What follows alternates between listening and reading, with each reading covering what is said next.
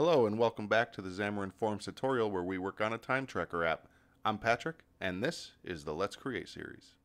In today's video, we will work on the paste statement view to make it a little more visually appealing, and then we will go into the progress view and make it so we can dynamically change the background and the foreground colors. And so when we're done with today's video, we'll be able to head over to the hours progress view and change something in XAML like the bar color from light gray to something like pink. And when we press save, we'll see it dynamically change on the view itself. And with statement earnings view, we can pass in a double and it will parse that double into some kind of dollar and cents. So let's get into it. Let's head back to our paste statement view, and instead of using just this label that has like the 10 or whatever it is, let's go ahead and change this to its own view. So it'll be something like a statement earnings view, and then we can apply styles to it specifically and not have to worry about cluttering up this page. So let's go into our views folder and let's add a new file. And this file will be a content view and we can name it statement earnings view. Once those files are created, we can close the code behind. And in our .xaml that was created, we can just use a stack layout. And in this stack layout, we're going to have three labels: the first label and the last label. The first one will be the $, and then the last label will be for the cents. And we can make those smaller so that our actual whole dollar amount is larger and it'll give it a nice look. So let's make our three labels, and this text will always be just a $. And then our next label, just for a placeholder, let's go ahead and just put a 10. And then our last one, our last label, its text will be like the .00, which is like the cents. And then we want to make sure this is stacked horizontally. So let's set its orientation on the stack layout to horizontal. And we want to make sure spacing is set to 0. And now with this view created, let's head over to the paste statement view and let's use that view. So we're already importing the namespace for views. Let's go ahead and just delete this label here, the one that is bound to earnings, and let's replace it with views statement earnings view. And now when we press run and we head over to our summary, we should see that statement earnings view that we created. And now when we can make changes to the XAML, and when we save, we can just see how it applies to the actual app. So let's go ahead and set the font size to the $. So we'll just say font size equals, and something small like 12 is fine. And then we'll do the same to the cents. We'll make them both the same size. So font size 12 again. And then when we save, we should see them get a little bit smaller. And then we want font size on the whole dollar amount to be a little larger. So we'll say font size 20 should look okay. And then when we save, it'll update the app and we'll see that they're not very aligned. So let's go ahead and align them by applying a margin to the first label and the last labels. So let's give it a margin of something like 0 on the left, 5 on the top, 0 on the right, and 0 on the bottom. And when we save, we'll see that it drops that $sign down. And then we can do the same for, we can just copy this margin over and paste it into the bottom and then save. And that will move the dollars and cents down. But it actually looks like it moved too far. So we have a couple options. We can make the dollar amount bigger. So maybe something like 24, or we could decrease the margin. I like the way it looks with 24, so we'll leave it at a font size of 24 for the whole dollar amount. And then I want to apply some kind of rounded background. And there's a couple ways we can do this. We could drop down to a renderer to cut the canvas on Android, or we can just wrap everything in a frame, and that's what it will do for now. So we can just say frame, and its has shadow will be false, its corner radius will be something like 30, and then its padding, this is important that we set padding to something small. It's, I think, defaults to 20, so let's set it to something like 0. And when we save, we're not going to see any difference because we're not setting a background color. So if we just move the stack layout into the frame and save, we might see that it kind of gets cut off on the corners, but we don't really see why because there's no background color. So let's first set the background color on the frame. So back in the frame, background color equals something like lime green.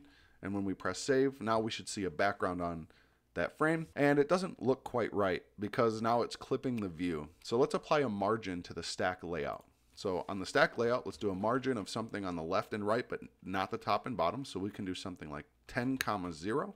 Which applies 10 to the left and right, 0 to the top and bottom.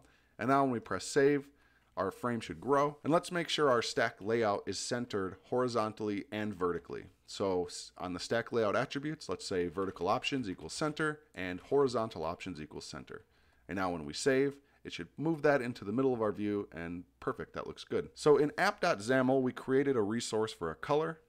And that's the color we use on the time page. The time clock page is this nice blue color. So let's use that. So we can go into app.xaml to take a look at that color resource. And it's called primary header color. So let's copy that.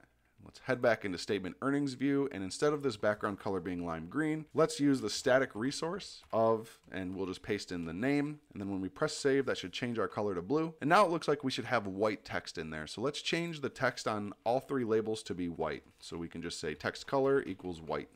And we'll do that for all three. And now when we're done and we save, we see that we have this rounded frame with the nice blue background and the white text, and that's excellent. The last thing we're going to want to do on this, the last two things we're going to want to do on this is set in the pay statement view. We want to set the width request of this view.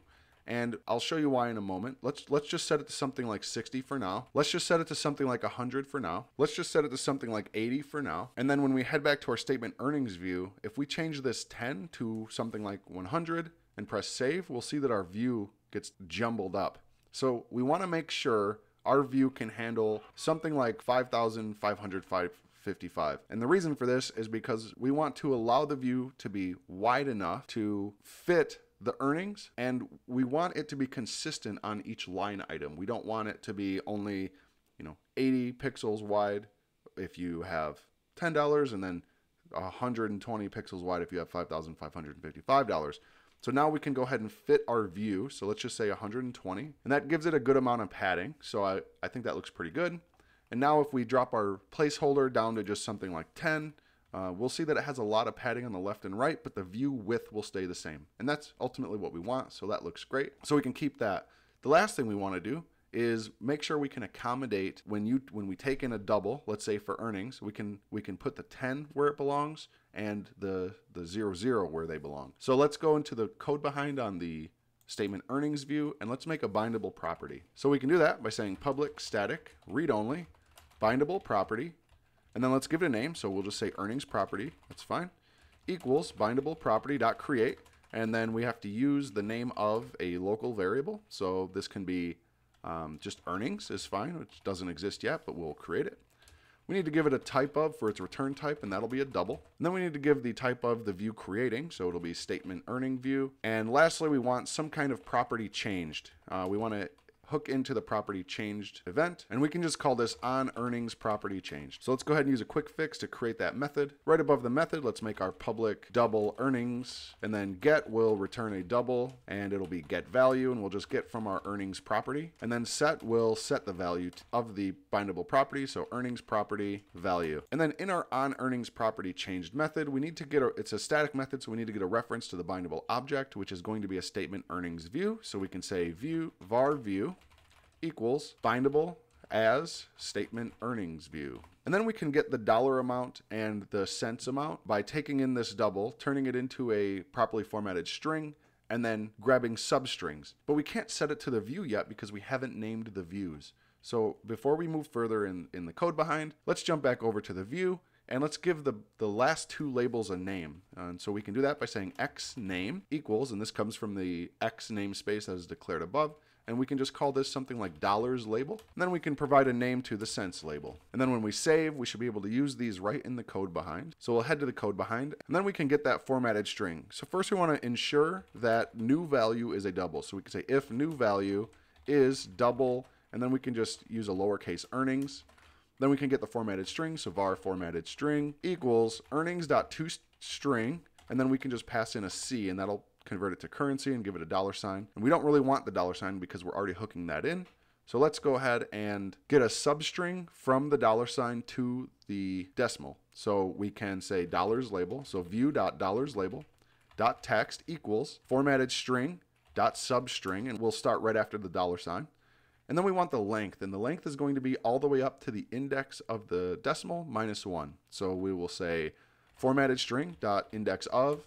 We'll use the decimal point, and then we'll -1 on that. And that'll get us like that 10 in the example of the $10. So then our view.senselabel.text equals formatted string, and then we'll just go right from that index of the period or the decimal all the way to the end. So it'll just be the start index. So we'll say dot substring, and it'll be formatted string dot index of, and we'll use the period again, and that's where we'll leave it. So that'll take care of parsing out that double into dollars and cents, and then pulling the dollars and the cents separately from the string. But now we need to pass that value into this view. And so if we go into pay statement view, we can bind to earnings here instead of that label that was binding. So we can just say earnings equals binding earnings. And so this will bind to there. And so now if we change the default from like 10 to 12 or anything, we should see that when we run the app, we should end up with 10 because that's the value of that last pay statement. So let's go ahead and stop the app and rerun it. And if we head over to the summary page, we'll see that even though it's defaulted to 12, it took in the $10 from the earnings, it parsed it out, and it is appearing to show correctly. So that'll work there. The other thing I want to do is, instead of hard coding the colors on this hours progress view, I want to make it so we can choose the colors. So we can do that by heading over to the hours progress view, and in the code behind we have the max, min, and current, but let's create two others. Let's create two other bindable properties. So we'll make a public static read-only bindable property, and this will be bar color property. So we'll have bar color property and a fill color property. And so bar color property equals bindable property dot create, and we'll use name of bar color, which doesn't exist yet, but we will create it. We have type of, and this is a Xamarin Forms color.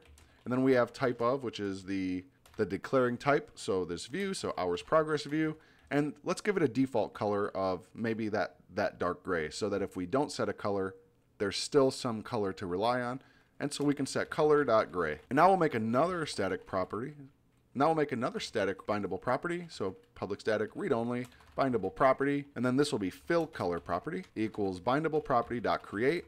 And we'll use name of fill color, which doesn't exist, but we'll create it. Type of Xamarin Forms color, and then type of the hours progress view. And then here we want to give this a default as well, and we can just use the blue color that we're already using, so just color.blue. And now we need to make that bar color and fill color, and so both of these are of type Xamarin Forms color. So we can say public color bar color, and then get will do the same. It'll just return a color. It'll use the method get value, and it'll return bar color property. And then the set will just set the value of the bar color property to the value. Then we'll do the same for fill color. Now that we have a way to set these in XAML, we can head down to each renderer. So let's go to the Android renderer first, is fine. And instead of setting these colors here, we're getting a reference to our view so we can access their colors directly. So instead of saying color.gray.toAndroid, let's say view.barcolor.toAndroid. And then instead of saying color.blue.android, let's say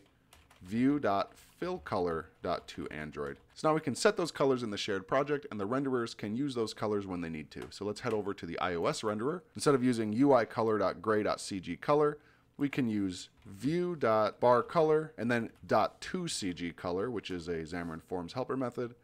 Then we can do the same thing down here. So instead of blue, we'll say view.fillcolor.toCGcolor. And so now both the renderers are using the colors that we define in XAML. So just to make sure it works, let's run the app, and we should see no change. So heading over to the summary page, we see no change. And now we'll go to the pay statement view, and on this hours progress view, let's change the bar color to something different than that regular gray. So we can just use something like light gray or something like that is fine, as long as it's different than that dark gray. And then fill color, we can just use our nice blue color that we're using on the rest of the app. So we can say static resource, and we can use the primary header color. And when we press save, we see that the background color changes as well as the foreground color changes. So I think this page is good enough and functional until we go into the actual design work and give the whole app a reskin. But this page is good enough for now. So now we can start heading over to the profile page. I think that's a good stopping point for today's video. If you like the video, feel free to give it a like and subscribe to the channel. If you have any questions, leave them down below in the comments section. Thank you for watching the Xamarin Forms tutorial. I'm Patrick, and this is the Let's Create series.